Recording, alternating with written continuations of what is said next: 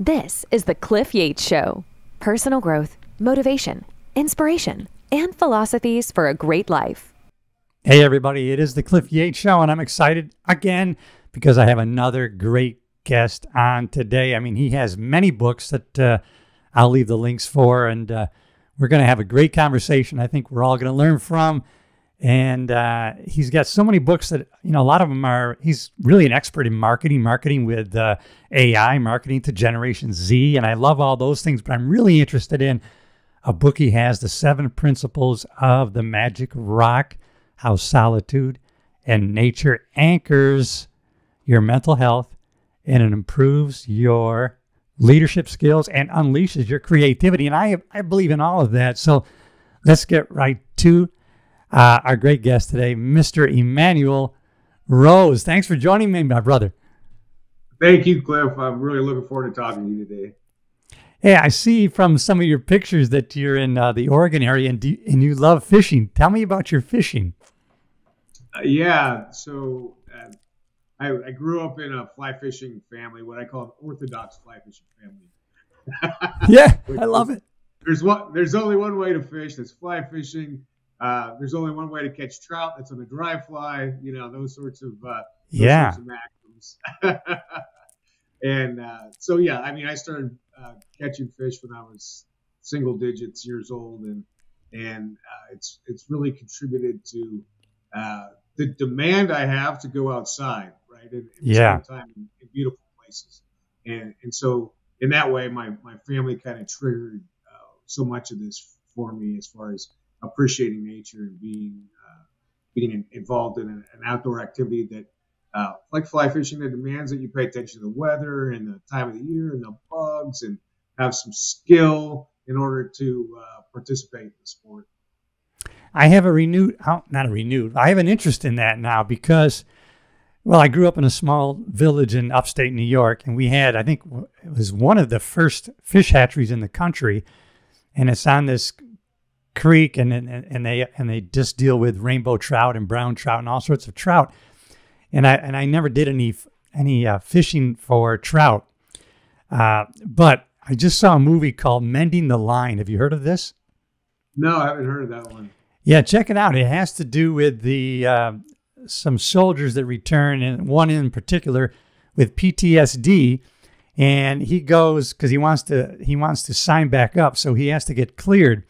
So the psychologist puts him with this older gentleman who's a vet, and he orders him to go with him and learn fly fishing. And it's all about the mental healing that takes place when he gets immersed in this fly fishing.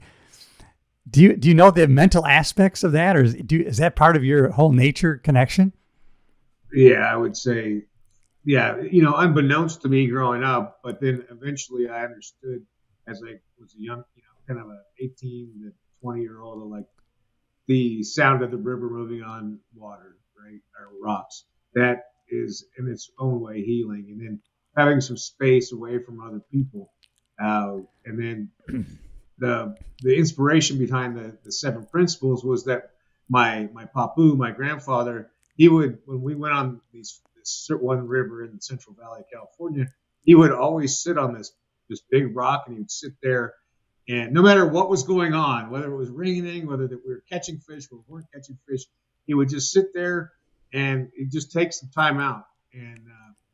And so that is that what we've then come to realize, that psychologically the benefits of just being in nature, be sitting and spending time by yourself has a lot of palliative effects and allows for value clarification and this disconnecting from the dopamine drip that we get constantly from email and social media and being on the computer, right?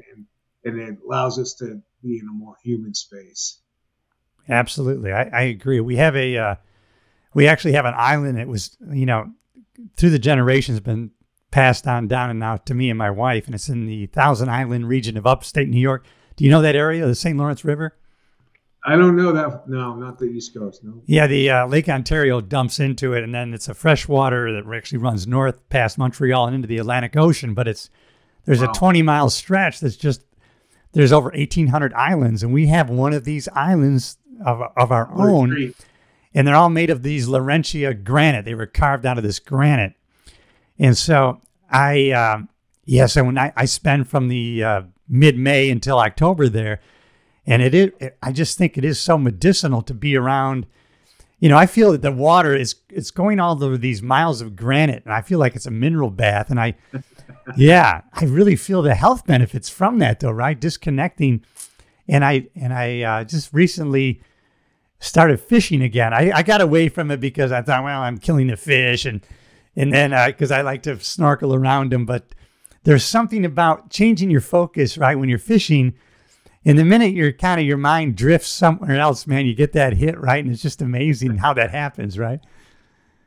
Yeah, and there is something that's primal and powerful, right, about being able to be the hunter and respecting the animal that you're after, and learning about it and participating in its environment, and then ultimately eating it, having that reverence that it's a part of you and you're a part of it at that point. So I love it. It sounds like an amazing spot out there. Yeah, it is amazing. Check it out. It's kind of where the name of Thousand Island dressing came from. It came from actually there. One of the owners of the Waldorf Astoria in 1903 or 4, he ended up coming up with the salad dressing, coming up with that formula, naming it. It's named the Thousand Island dressing. He started serving it at the Waldorf in New York, and hence the history of Thousand Island dressing. Wow, yeah. But it is an amazing place. But I agree. And I recently did and you probably know about this. I did a study on myself, just on negative ions and how being around water actually creates that. And I didn't even know that just being in nature itself.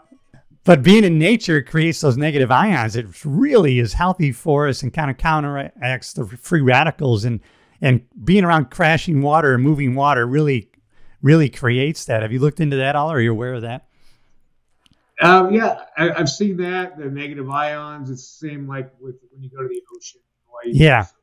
Right there where you're, feet in the sand, getting rushed with wind. Yes. Energetic differences. And it's not such a mystery, right? Right. We as humans, whatever, we've been around for 10,000 years.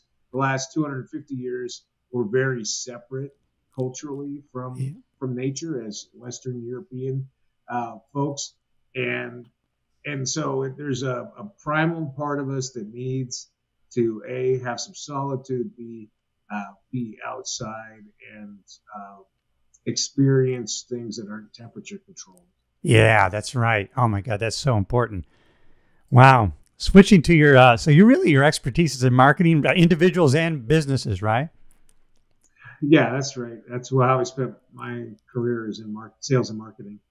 Yeah, that's great. And so you really keep up on what's happening, right? Because you have a book on marketing for Generation Z people. So you're really keeping up on what's happening in the marketing business, right? Because it changes so rapidly.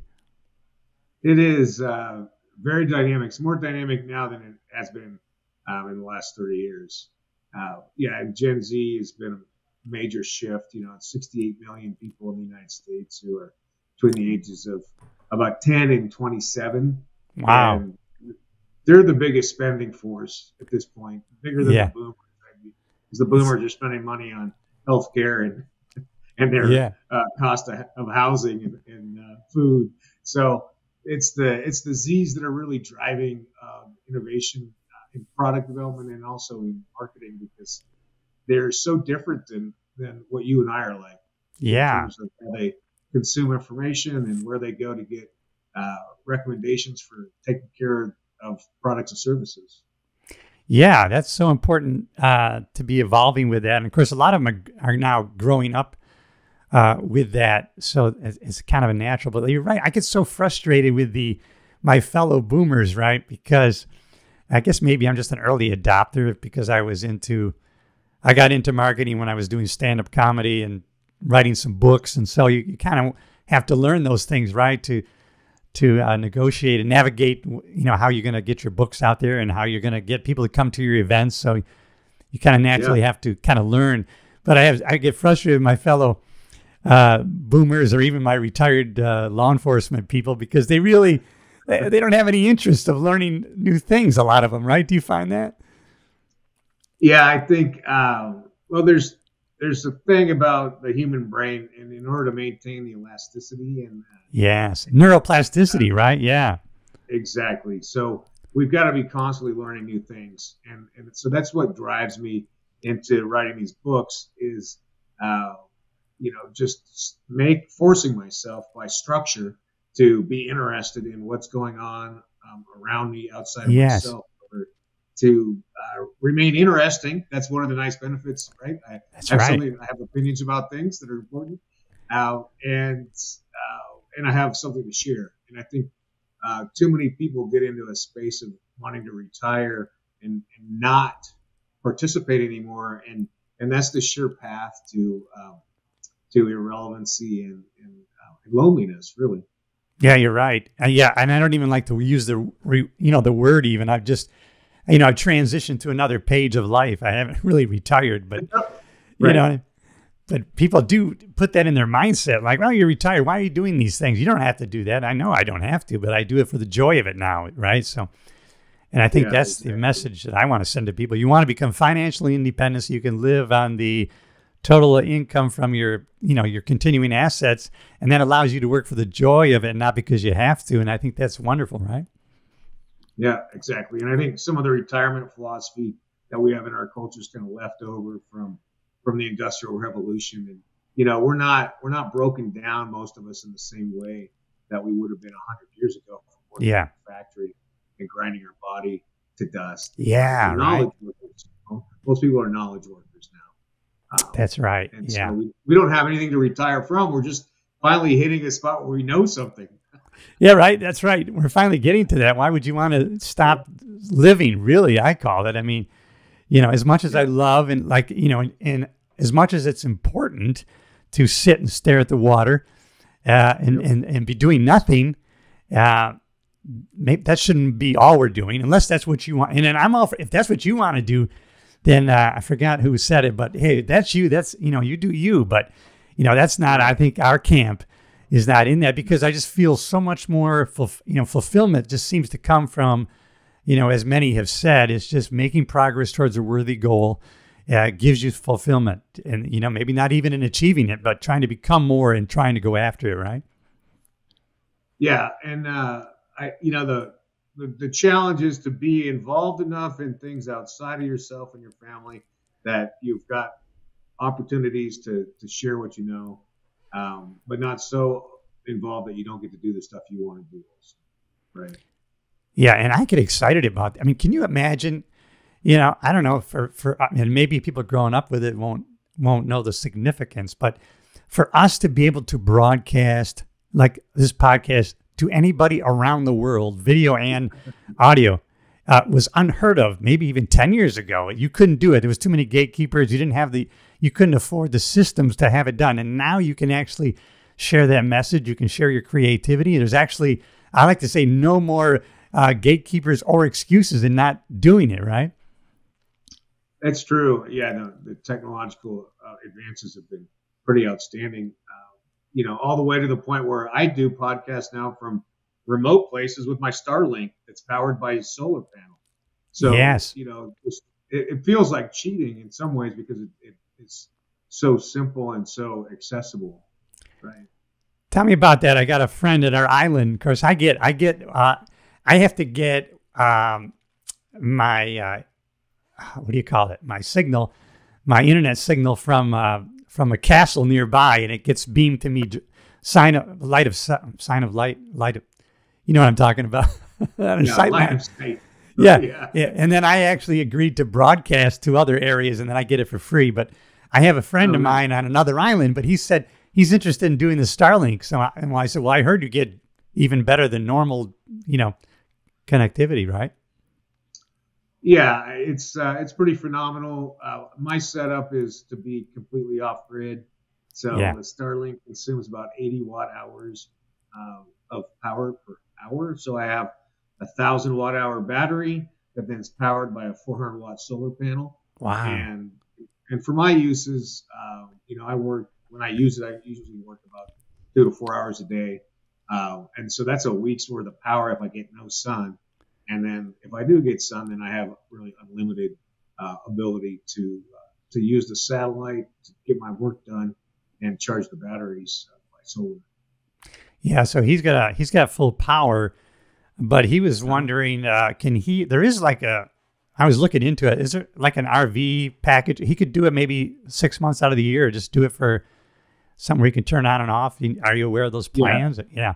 Yeah, they have a plan for that. Yep. Or you turn it on and use it as you need it, and a month at a time. So it's very fast. It's very easy to set up. It's all done on an app on the smartphone, and it's affordable. $130 a month or something. Yeah. Internet more. So I got a story for you. So we were up at our island, and we're in the screened-in porch. It was late at night, a clear night, just all stars, having a couple of cocktails, Emanuel, and enjoying nature with a group of friends there, 4 or 5.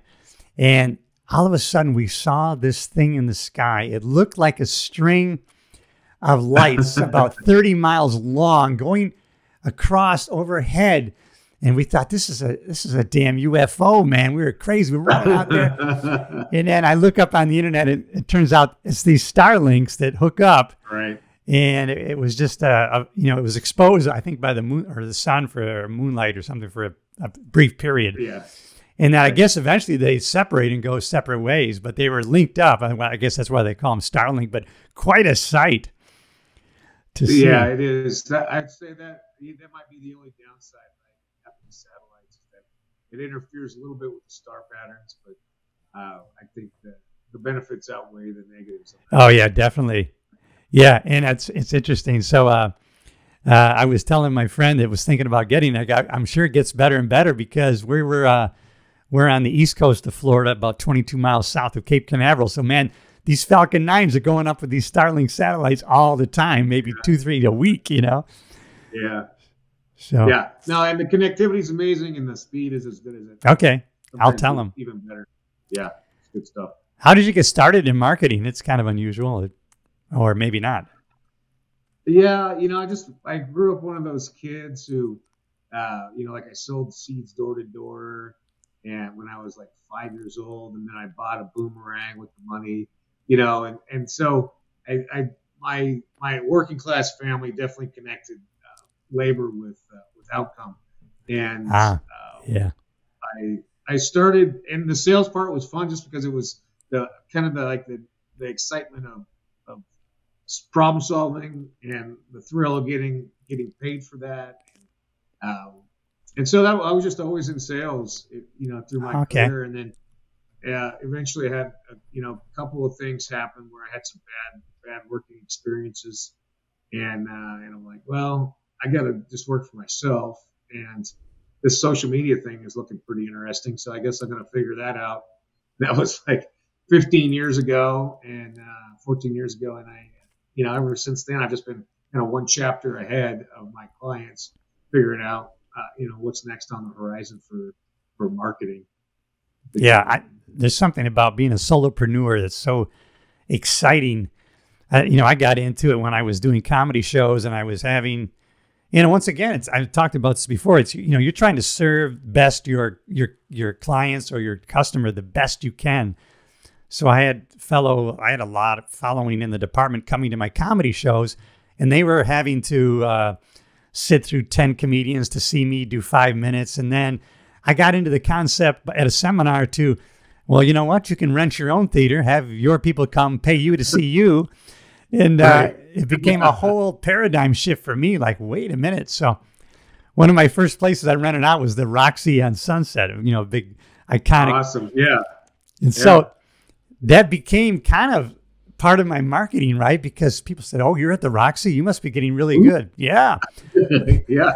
Little did they know I'm renting it out myself, right? So, but, and man, it was so much fun to be, in the gang world, you call it being a shot caller. You call all the shots, right? So once you get used to making all the decisions, it's like it was hard to go back to going to comedy clubs and they tell you stand over there and do what I tell you. You know what I mean? Yeah, right. Plus, you get to decide who opens for you, and those sorts of things. Yeah, and I was so concerned with my audience. So now I knew that they didn't have to sit through 20 amateurs to see me, but I knew, wow, I'm at like 25 minutes of material that are really good. That's a good for an opener, or what they call the feature act. So then I was able to take my money and I could hire a really good headliner that could do 45 to an hour. And then unlike 99% of the comedians in LA area, no one is putting money into the headliners' pockets like I was. So then I've developed these relationships, and then they started hiring me to open for them. Right. And so it's a win-win, right, Emanuel? Yeah, no, that sounds like fun. It's a good way to do business. You get to co-brand with somebody who's more experienced and audience than you, right? And, yeah. And then they're going to reciprocate. So exactly. It's like, and I got in. I always wanted to do radio. Even as a kid, I was infatuated by it. And then when I was going around with the headliner, who normally, before you appear at the club, you go in the local radio show, and then they give tickets away and pitch the show for that weekend. Yep. And so my headliner buddy said, "Hey, do you want to come on the show with me?" And I go, "Yeah, I do." And so, man, just sitting there and doing live radio, it was very exciting, man, to be, when you jump in, you got to be funny, and everybody else is talking. It was really, I loved it. And then, podcasting opened up, and so, wow, it's great. Yeah, it's amazing, kind of the democratization of it. There was a company called Internews. I mean, they're still around, but they were involved in bringing radio programming to developing and war-torn countries, right? Yeah. It was a big deal because oftentimes it's some kind of a despot who's running the country and only wants one side of the deal to be publicized. So it's kind of cool now that, for a very small amount of money with your mobile phone, you can get on the Restream and push things out into the world, whatever your message is. Yeah, I did some acting in LA, and then I got hooked up with these producers, and then we ended up actually, and you can check it out. The storyline's not that great, but we did shoot a movie on the island. It's called Devil's Island 2021 on Amazon for free. So you can check out our island. But, we were able to shoot a movie there even during COVID and get that out to the world. And it's just, I learned a lot from them because they are really, he had done a HBO movie. So, I mean, he was just an expert on shooting raw and coloring his own film and digitally. And so it's pretty amazing. So you learn from these other people, right? And they learn from me. And it's so, like you say, collaborative, right? You're into that.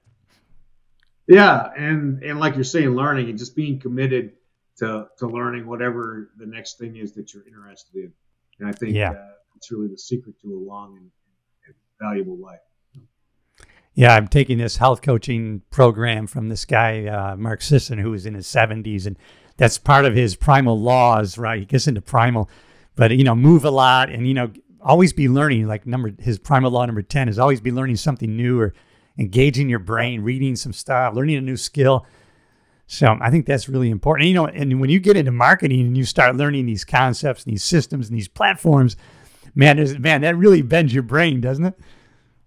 Well, and it's even accelerated by 1000x now because of the proliferation of AI tools and what actually is leveraging AI and what's just smoke and mirrors, and then how to use each of the tools. And so it's taken a while. I just finally have found a couple of pieces of software that make sense and that we're using every day in the agency, and finally found some good ones, right?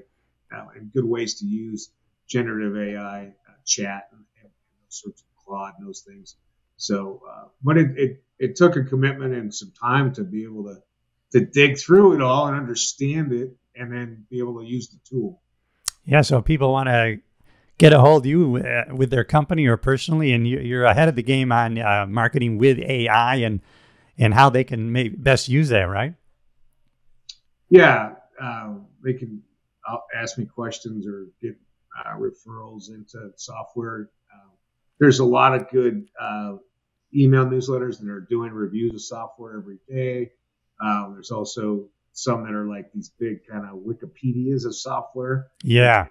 4,000 different applications. And so you put in your problem like email marketing, and then it spits out 75 different tools that you can use. Yeah. And then you got to go in and test them and see which one works for you, and then deploy it. It is so amazing. I started playing with it just because they have their own version of ChatGPT in this. I'm in this mastermind group with Tony Robbins and Dean Graziosi, right? Oh, cool. And so they have their own Ask Gigi, but it's really just connected to AI, man. But I mean, talking about, if I, create a YouTube description of my interview with Emanuel Rose on marketing, and it's going to give me I could never write it that good, Oh yeah, no, that's true. And so the tool that I use, I actually uploaded all my books, and now I just ask it questions to answer as me from what I've already written. That is awesome. I'm going to use that. That's awesome. Yeah. Because, I mean, it'll just give you, ideas for, podcast episodes or, what's the 10 most popular searched for, categories. And, it's like anything else, right? Somebody said that it's, you could use your car for evil or you can use it for good just to get around. It's going to be the same thing. It's going to be a tool. And you know what? People can deny or stay. It's a reality of life. How we use it may change, but it's going to be a reality, right? Yeah, it is. I'm with you 100%. It's a tool, and it's not the answer. Everything that comes out of these platforms, I still edit. I still have my people edit. Yeah. It has to be tuned with the human creativity at this point. That may change. The more sophisticated it gets, as it will, it's guaranteed to, because it's learning constantly. Yeah. But I have a hard time believing it's going to replace us entirely as a creative force. Seems like that's kind of the the people who are brokering in the fear-mongering business, right? That they try to really put up that fear maybe and keep people away from it. I don't know why, but it's here to stay for sure. And man, I've been using it just, and like you said, you have to still edit. And, it kind of gives you a framework, really, and then you can kind of tweak it from there. But, man, it definitely pushes you in the right direction of where you want to go with things. And it's using technology to our advantage to create more time so we can get out into nature. That's probably one of the best keys that you can use it for. Yeah, it is a lever that way. And, I'm still using it to generate ideas, kind of like what you're talking about, right? Yeah. Ideas, content calendars, maybe an outline, maybe an initial draft, and that cuts a lot of time off. Like you're talking about also with transcripts, you can take a transcript and summarize it, 10 key points or 5 key points. I did that for a client and was amazed. That was 4 or 5 hours that it saved. Wow. Being able to push, 3 days worth of strategic planning into an action plan, for instance.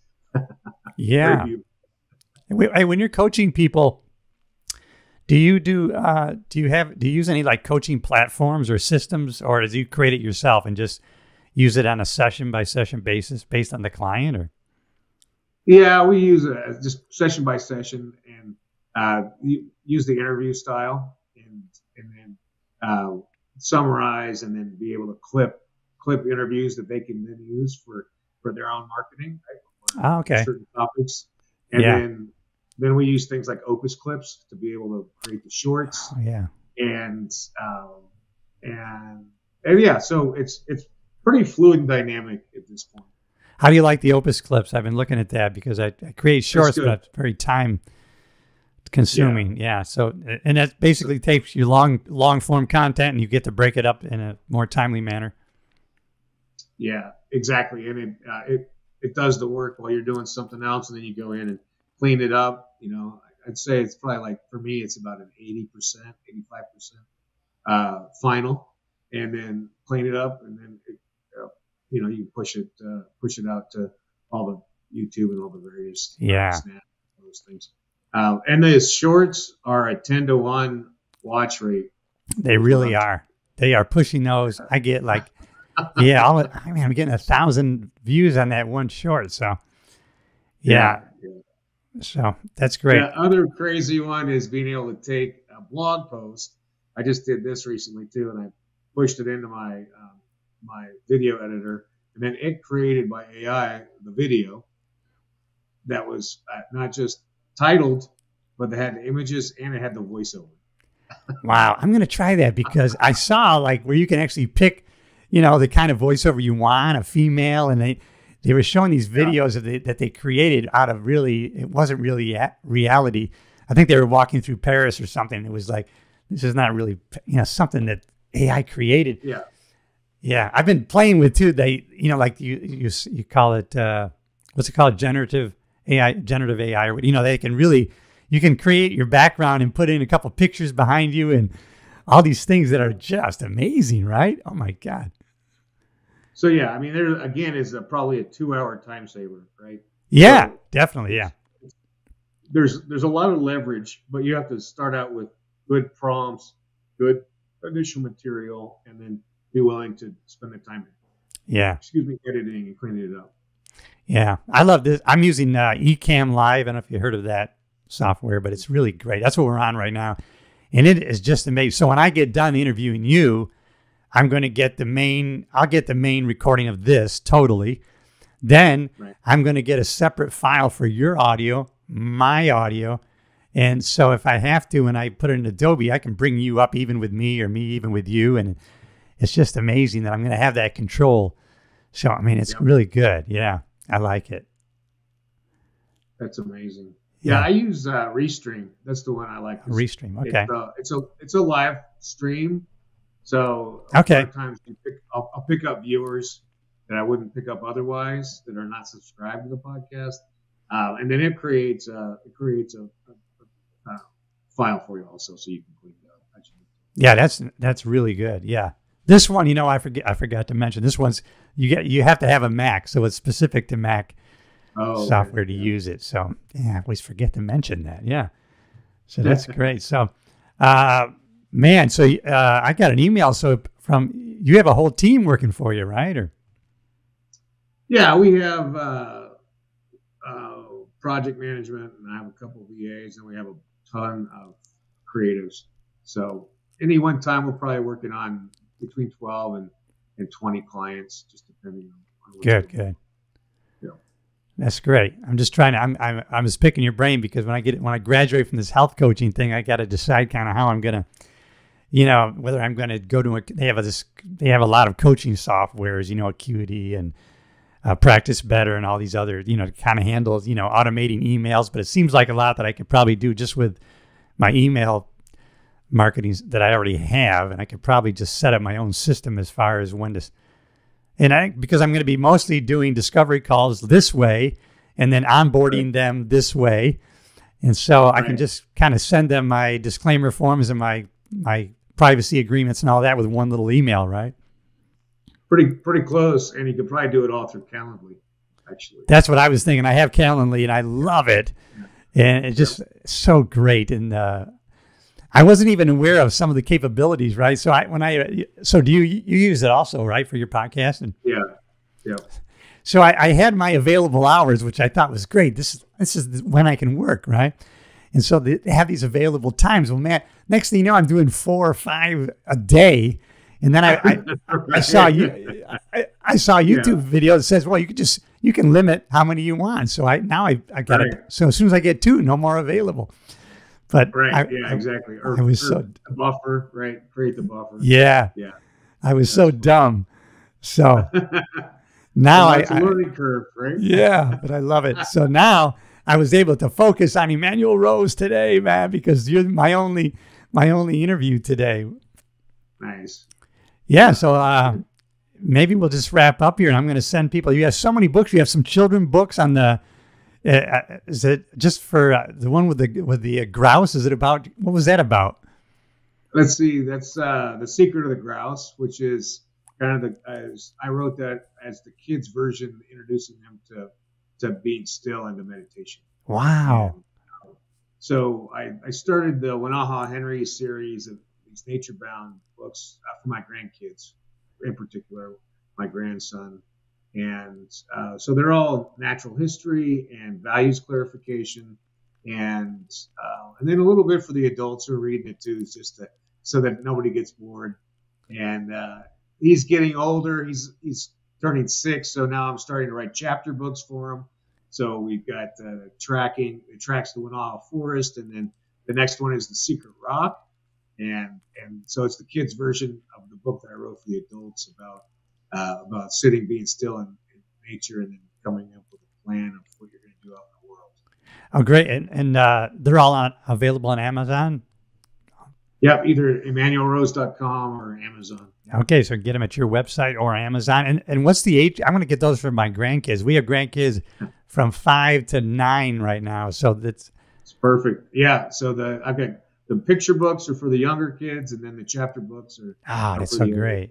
Yeah, because I want to give them stuff about positivity and like nature and all those kind of things that are great for them to learn. That's awesome. So I'm going to get those, and people check out Emanuel Rose and his library of books because he has quite a few at EmanuelRose.com. The links are going to be in the podcast show notes and also on the YouTube channel description. But EmanuelRose.com or Amazon and get these books, man. That's great. And when they go to EmanuelRose.com, if they're interested in kind of coaching with marketing, you'll handle that there too also, right? Yeah, there's all the appropriate tabs, or you can reach out directly to me, and I'm happy to have a conversation. You betcha. Well, listen, Emanuel, I really enjoyed spending this time with you. And what I like about you is I like being around people that are always lifelong learners and they just want to learn more, and you have that joy about you. And so I really value the time you spent with us, and I think people are going to get a lot out of it. And I'm going to point them to your website, EmanuelRose.com. Any final thoughts, and we'll wrap it up? Well, I just want to express my gratitude, Cliff, and thanks for the work that you're doing. Really enjoyed our time together. Absolutely. Fantastic. And I will leave all the links in there. Everybody, please subscribe to the channel. I know you got a lot out of this. Share this with maybe somebody who might get something out of it, and they'll appreciate it. And I'll see you in the next episode. Hang around, Emanuel. Do a little debriefing, my brother.